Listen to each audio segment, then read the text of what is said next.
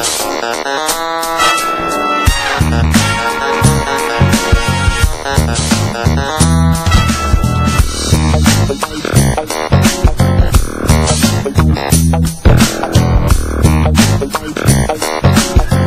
evening and thank you very much for staying with us right here on 812 Live, Bernama Radio 24. At the lounge this evening, we speak to Huai. Do you know who Huai is? Well, we're going to find out more about Huai right here on 812 Live, Bernama Radio 24, the lounge, that is. If you're writing a blog and if you're thinking of starting your own blog, what do you do? Where do you go? We like to get insights from those who have successful blogs, and his blog is called Six Seal. Who am I talking about? Huai once again. Huai, a very good evening to you and welcome to the show. Good evening, Jared. Well, I have many guests on the show, but your name by far is the easiest to pronounce for some reason. Sorry? Your name is the easiest to pronounce, okay. and I think I like to say it a lot of times because it's so effortless when I say your name. Well, what's it like being in the blog world for such a long time? Yeah, you don't have to use the headphones. You can just So what's it like being in the blog world for a long time, or the blogging world for a long time? Okay, well, I think it's I've started blogging since April 2002. Mm-hmm. I was studying in Melbourne at the time, so it was just a way for me to update all my friends about what I'm doing. Right. And then it turned out that the entire campus was reading it, and then more and more people are reading it. Right. So the first time I really realized that about what my blog can do was during an expo in Melbourne. An expo in Melbourne. So you studied in Melbourne? Yes. Yeah, you had your your tertiary education in Melbourne. Yep. I actually went to New Zealand when I was 15. That was the first time. Right. Christchurch. And I didn't finish high school. I was there for a year. Right. And then due to a lot of reasons. But basically after that, I went to college in Melbourne. Right. So after college, from Christchurch, you left New Zealand and went to Australia. You ended up studying and finishing your tertiary education in Australia. In Australia, yes. Right. And how many years was that? It was 4 years. Right. And to be able to get readership within Melbourne, I think that's a great thing because everyone's so busy doing their own thing in Melbourne. A lot of people have got big dreams in a country like that. To get someone to listen to you or to read you all the time is an amazing thing. And how do you go about doing that? Thank you. Well, I think it's the content of the blog. Part of the old school kind of blogger who thinks that content is king. Right. And I still believe that. You can have a lot of photos and all that, but still content is king. You need something engaging, something that interests the person, interests the reader. It can be broad-based, or it can be a very niche subject, like, for example, off the top of my head, like automobiles. Or you can just, I'm a lifestyle blogger. I blog about my travels, I blog about everything. So you're the kind of guy, if I were to go out for lunch or dinner with you, you'd take a photo of what you're eating and write about it that night. Not necessarily, but always when I'm traveling. Always when you're traveling. Always, yeah. Right. So all in all, how many years has it been since you started your blog? I just celebrated my 10th blog anniversary. Congratulations. Thank you very much. Fantastic. 10th blog anniversary. Yes, and on the 19th of April. 19th of April. And how many readers do you have or visits do you have these days on a monthly or daily average? Okay, it fluctuates, but actually it's quite stable when you see it by month. Every day is different. But on average, I would say 4 to 7 unique visitors per day. 4 to 7,000 unique visitors per day. Wow, and that's a lot. And people have been following you from day one? Some of them have, and these are the best. These are the best people. They really care about you. Right. And they're the first. Back then, right? I had a lot of problems with my blog because of the cost involved. And these are the people who donate their time, their money. Back then, blogging was a very tight-knit community, and readers are really connected to you. I totally lost all my blog contents. Right. I didn't have a backup in 2006. You lost all the content. Everything. All my photos, all my pictures, all my posts, all my comments. And then this guy, out of the blue, his name is David from Australia. Right. He keeps everything of my blog. He downloads it, and I rebuilt my blog from then. So it's Is he a stalker or a big fan? I would say the latter. The latter, yeah, okay. And he came to Malaysia twice, and I met up with him. Yeah. So he's read everything in your blog, and he's also kept a copy of whatever you've written, and he passed it back to you. Yes, he downloaded it. Right. Downloaded every single post, and I couldn't get the comments back, obviously. Because, it doesn't save that way. But thanks to him, sixthseal.com still exists today. Right. Sixth seal. Why do you call it sixth seal? It sounds like something biblical, to me. The sixth seal. It is. It actually comes from the book of Revelation. Right. That's right. So it's the last book of the Bible. It is one of the 3 judgments of God. Right. So that's how you got the name. And what inspired you to use that as a blog name? I was very intrigued with the book of Revelation. Right. I was raised in a very Protestant family. But personally, I'm still trying to find my way. You're still trying, right. Yeah, but I think it's a very nice name. The journey continues, but the sixth seal appeals to you. Yes. Right, so you use so is it the sixth or the sixth seal? It is SIXTH. Oh, so it's the sixth seal. Yep. Right.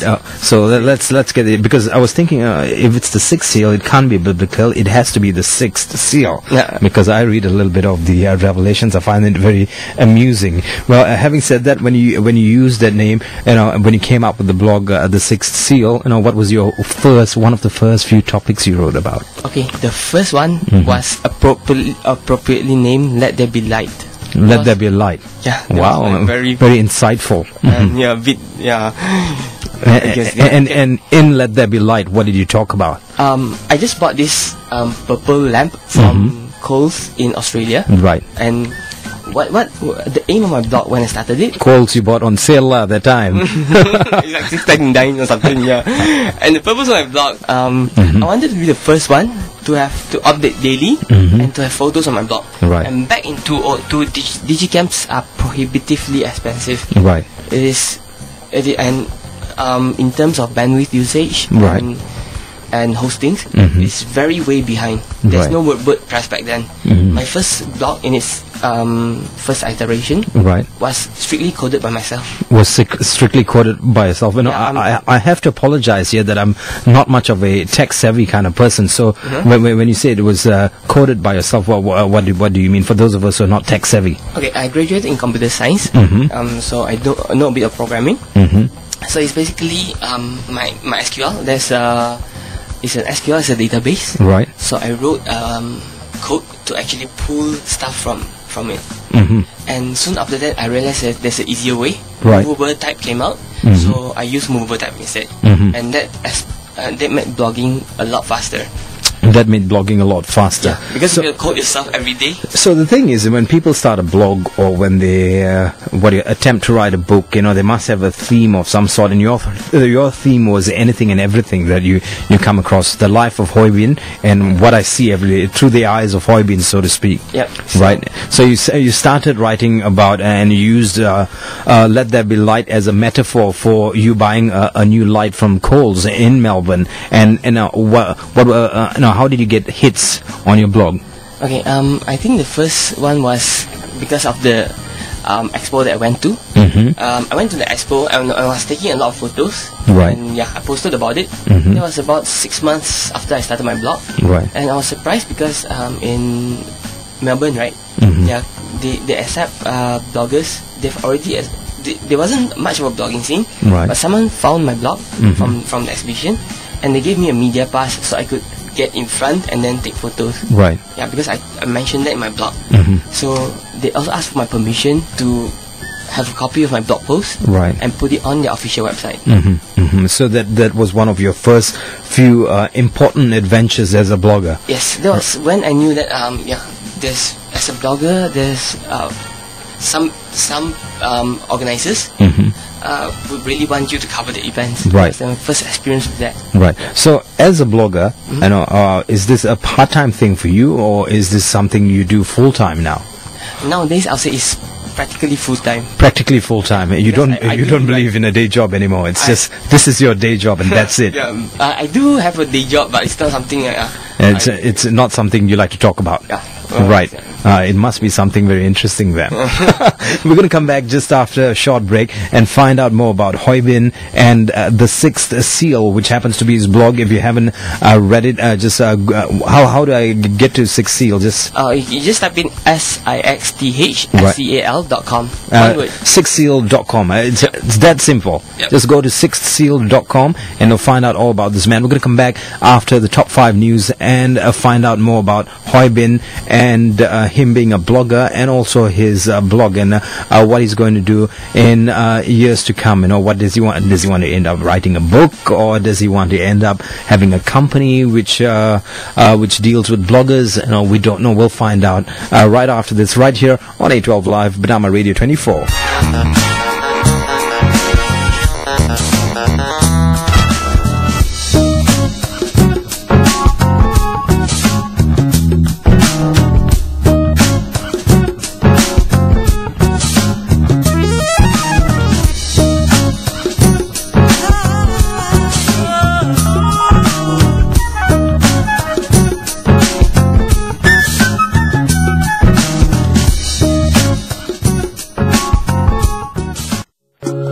Many of us don't realize that nature provides us with very important services. From the air we breathe to the water we drink, it is important that we take steps to protect and preserve our ecological system. Let's value nature and help preserve it. I am Shah Reza, Executive Director of the Malaysian Nature Society, and this is 812 Live.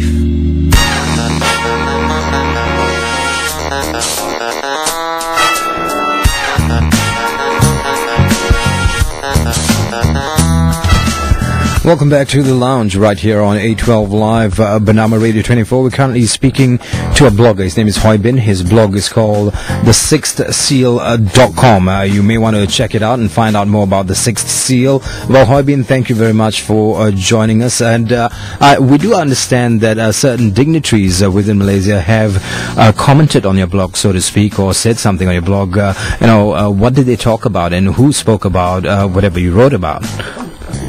Well, one of the most positive experiences that I've ever had from my blog is from this post that I wrote about HIV awareness.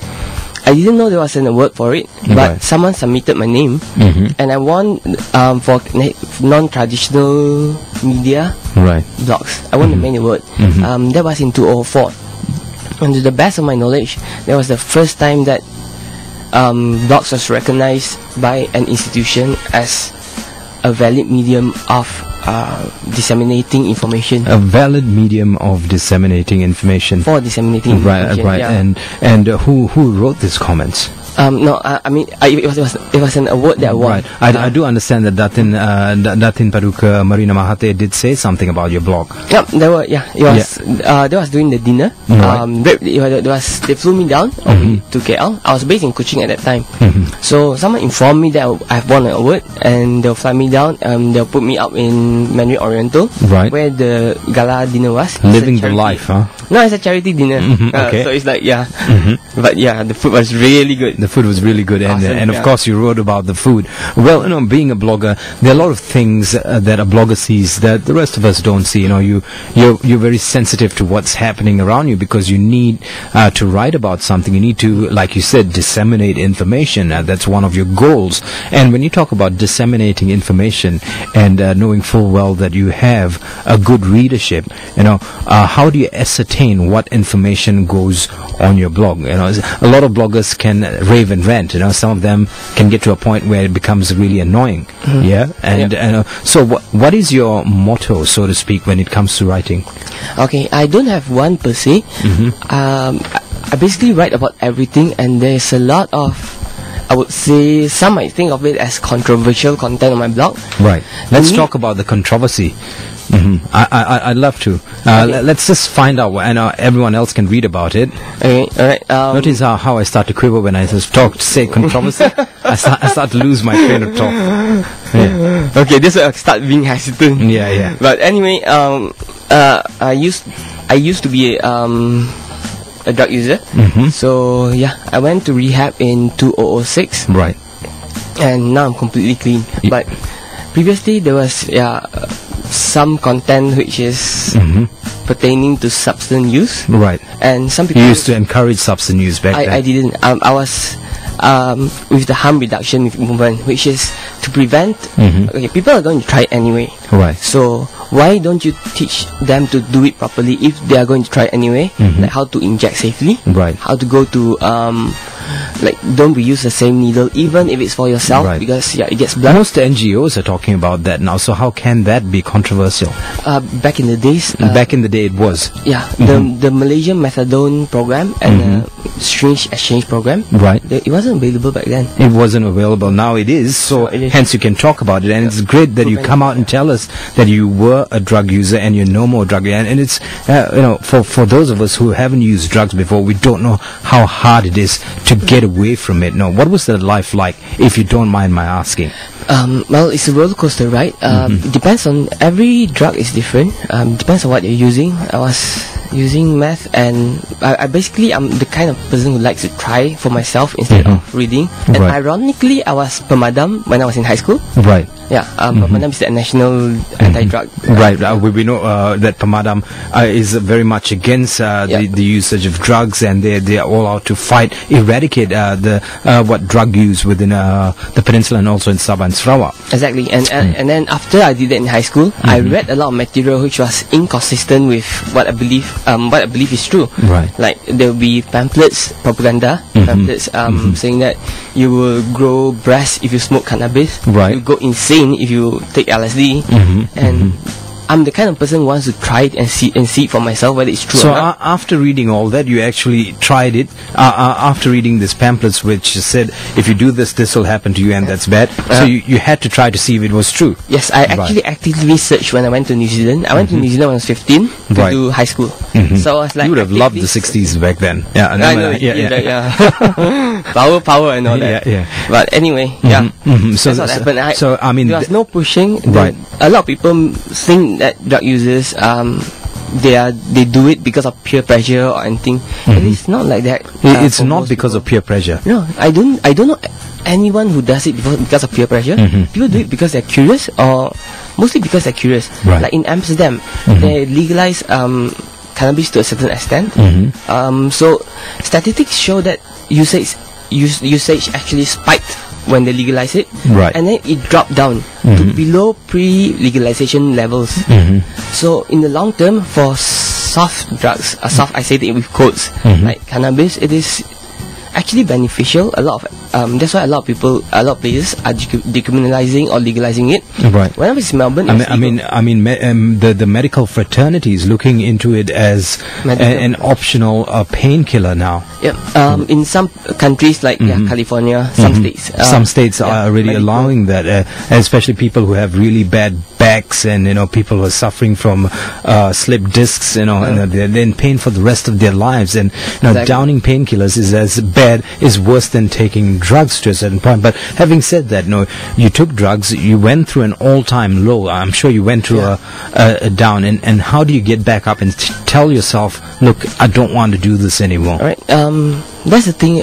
I got addicted to meth when back in the days, so it was really hard for me. And then I tried to quit by switching to opiates instead. Right. Opiates is a group of drugs which includes like heroin, oxycodone, all this stuff.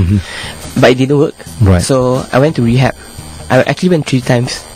The first time didn't go so well. Right. Second time I kind of ran away. This was private rehab. Right. And the third time I went, and then I was dedicated to really quitting Right. drugs. And I quit. Firstly, congratulations that you are in your 10th year. Secondly, congratulations that you've done a great thing and you are disseminating information. And on your blog, when you communicate with people or with the younger generation, do you talk to them about things like this, or do they get in touch with you when they're down and they're in drugs and they want to get out of it? Have you spoken to boys and girls about this? Yes, I actually volunteer for a forum and a website every Tuesdays. Right. So you can get in touch with me. It is an international one. So people ask you about stuff and you try to discourage them from using it. But since they are already dedicated to using it, you try to tell them how to do it safely. Right. Like, don't inject pills, never inject pills. And then just harm reduction is a movement that... Harm reduction is what we're looking at now. Yes, harm reduction, yeah. Just go to your local... And if people want to wean away from drugs or get away from drugs, so to speak, we are also there to help. You're there to help. Yes. Right, so that's part of your community service within the cyber world. Yes, and although we have no medical degrees, what we have is experience. Right. Versus what doctors, that's the exact opposite of what doctors have. They have all the knowledge, but they don't know how it feels like to be a drug user who's addicted to something. Right. So for us who has gone through it, we know what it feels like. So that's how we can advise people who really wants to get out how to properly get out. Well, now that we've talked about the lows in your life and how you got out of it, let's talk about your blog and the different things or the weird things that you've seen and you've written about. All right.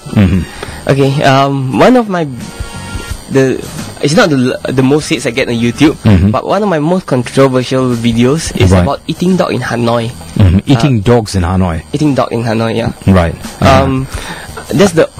I've eaten dog in Korea, in Hanoi. Korea is one of the national. Right. It's like a national dish. Eating a Labrador for lunch and a German Shepherd. They have a very special breed of dogs. They only eat that breed of dog. Right. And not everyone does it.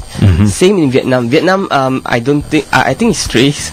But there's this place near Hanoi, near the Red River, where you can actually eat dog. Right. And a lot of people are very against that. But when you think about it, I mean, to be honest, and I'm not going to hide this on air. I'm very much against that because I'm a dog lover. But then again, if I was a chicken lover, I would hate people who are eating chickens too. I have to look at the different sides of the story. And when you went there and ate dog in Hanoi, what was it like and what was the experience like? I wanted to try it because it is famous in Vietnam for that. Hanoi is famous for dogs in Red River. There's this place in Red River. A lot of people go there, and they are all locals. When I go traveling, I do what the locals do, not what. Yeah. Right, you don't do the touristy things. Yeah, you want to do. Really that's not traveling, right? That's not traveling. You talk to the locals, you eat with them. Right. Yeah. So I had this motorbike guy who brought me to the place, and I paid him with beer Hanoi, and then we ate dog together. Right. And the video is actually quite graphic. I put it on my YouTube. Right. You can see them chopping up the dogs. You can see the dogs' muzzles and all that.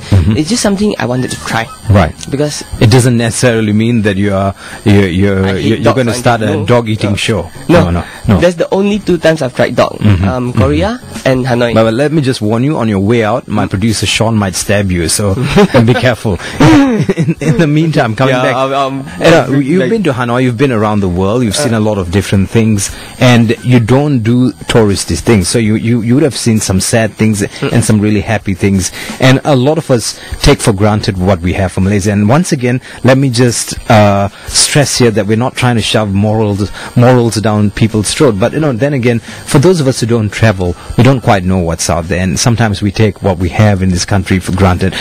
What are the things, as a blogger, as someone who writes about these things and goes overseas and sees a lot of things, what are the things that the small nitty-gritty things that we take for granted in Malaysia? Well, that's a very good question. It's a very good question. And we can't keep the airwaves empty for a long time. It's a dead air, and I may get a memo for that. Okay, so anyway, in Malaysia we have a lot of freedoms, and our passport can actually go a lot of places. A lot of people think we can't because of the Israel clause. Right. But actually we can go to Jerusalem. We just have to go via a religious group, like Christianity or Islam. But when they have those tours of going to the religious places within Israel, or you can go yourself and then cross the Jordan border. Right. Yeah, that'll be an easier way to go about it. Right. And freedom-wise, we do have quite a lot of freedoms. I mean, not compared to the United States, but to a lot of other countries, we have a lot of freedoms. Like speech-wise, and speech-wise. Yes. And that's interesting. Like. Some countries they're not allowed to speak. No, I mean freedom of speech. Freedom of speech, right. I think there's a couple of laws that's right. But relatively, we have a lot. At least I'm talking about blogging in social media. We can actually talk about a lot of things compared to other countries. Right. And we can talk about a lot of things as compared to other countries. And not it's good the to know. developed countries, but but most that's countries. good to know, because a lot of us here think that we can't say much, and it's amazing. It's interesting that you come in with a piece of information like this, but and not politics though. and not politics. You can talk about anything, and that's great, right? And coming back to your travels, you're traveling everywhere. You write about things everywhere. What's the next destination you're going to go to, and what do you want to write about? Do you have a plan as to how you want to go about doing that? Yes, my next one will be to Philippines and then Nepal, and I'm doing the Trans-Mongolian and Trans-Siberian, depending on the season. Right. This year. So you don't have like an Aunt Agnes section within your blog where you talk about broken hearts and how your heart was broken? I do. You do? Actually, I was in this relationship. I didn't used to be a very nice guy in terms of relationships. I used to be a bit of a, So, but that all changed last year. I was trying to be a better person, which I'm still trying to be right now. Better man, that's what you're trying to be. Yeah, you improve every single day. You just try to be a better. Okay, I'm trying to get back to Christianity, so I'm trying to be a better Christian because my parents are. Yeah, but back to that. Yeah. So there was. Sorry, what's the question again? The question was, what have you got planned out for your next destination? What are you going to write about? Okay, yeah, I digress a bit. Yeah. The Trans-Siberian. It's one of the few places which we can actually experience it. Like, just go third class. That's how I travel. There's a lot of compartments. Welcome to my life, man. Traveling third class all my life. Yeah. So, yeah, third class travel. That's the only way to go on the Trans-Mongolian or Trans-Siberian. Right. Just go and do as I do. There will be no toilets. There will be no washroom facilities. So you bring wet tissues and all that. Right. Yeah. That's how you. That's how you clean yourself, lah. Yeah. Yeah. So you use. You have a bunk, a hard bunk, and it costs about 1,000 to 2,000. So you're going to do the Trans-Siberian. What about music? Do you write about music? Not really. Right. So you're not much of a music fan. I am. I love NoFX. I love. There's a lot of bands I really like, but it's all 90s, like OC punk bands. NoFX is my favorite.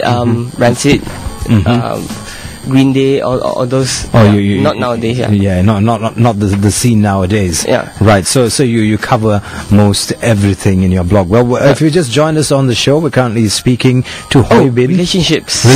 Yes. Yes. I thought you didn't want to talk about it, so I slyly digressed for a while. Yeah. Okay. So back to that. Yeah, I was in a relationship earlier this year around Chinese New Year. Right. And I got my heart really broken, and I was writing about it on my blog because I write about everything that happens in my life. Yes, I think that's why people read me to see what's going on. Right. And it was a really tough experience because it's only.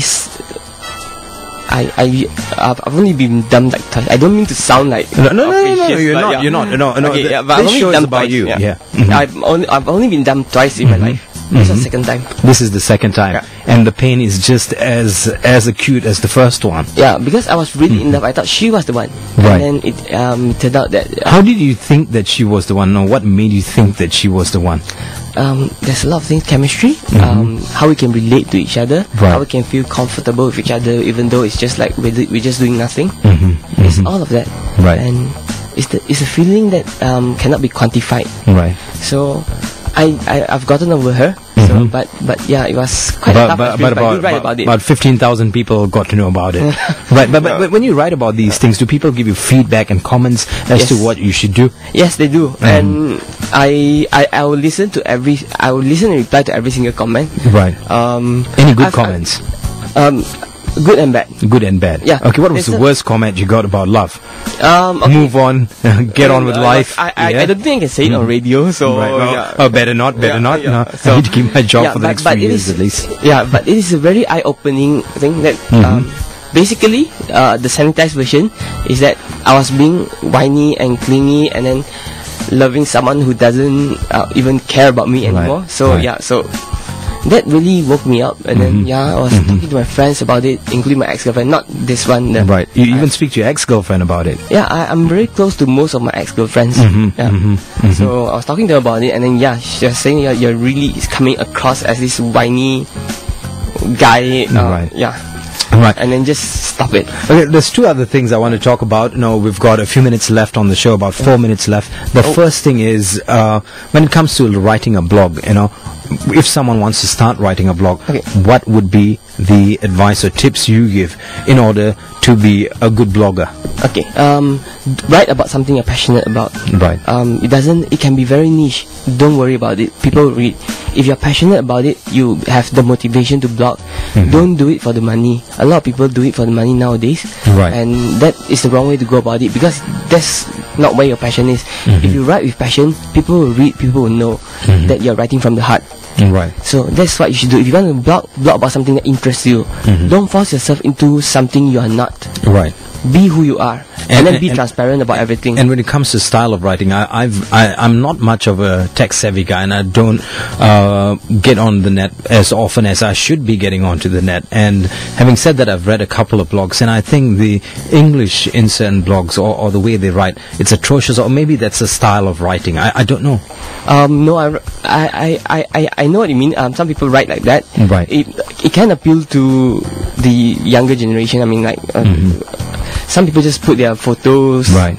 But you have to be aesthetically pleasing to do that. Aesthetically pleasing. That's one of the most important things for the younger generation. Yeah. And no text. I noticed that a lot of the too long didn't read generation. They don't like to read a lot of text. Right. But don't worry, if you like to write. If you like to write long posts, just do it. Because you will still have readers. The readers who love to read instead of just looking at pictures. Right. But of course, you have to put in pictures. Yeah. The most important thing is to be passionate about what you do. Yes. Right. That's very important. Well, coming to the final thing for the evening, it's really exhilarating talking to you and finding out about your life, because there's just so much to dig in where you're concerned. Well, there's a NuffNang event coming up. It's called Blogopolis. Can you tell us a little bit about Blogopolis? Okay, NuffNang Blogopolis will be happening on the 14th of July.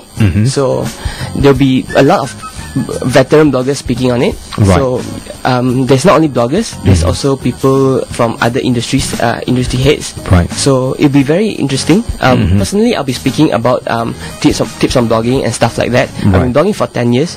So this how do you survive this long in this environment? I'll be touching on some other stuff as blog-wise as well. Right. And there'll be industry people there. So it's happening on the 14th of July 2012 at the Concord Hotel. If you want to find out more about it, you go to NuffNang.com. Yes. NuffNang.com, and you'll get all the information. Right. I just want one last question for you, Huai Bin, before we let you go. You're a blogger. You've done tertiary education. You've done secondary education. You've seen your life go down and come up. And today in the news, of course, being predominantly a news channel, we try to pick up on something on the news. And in the news today, they're saying they're going to tweak the Form 6, the sixth form, to be something a little different. Your thoughts on it before we end?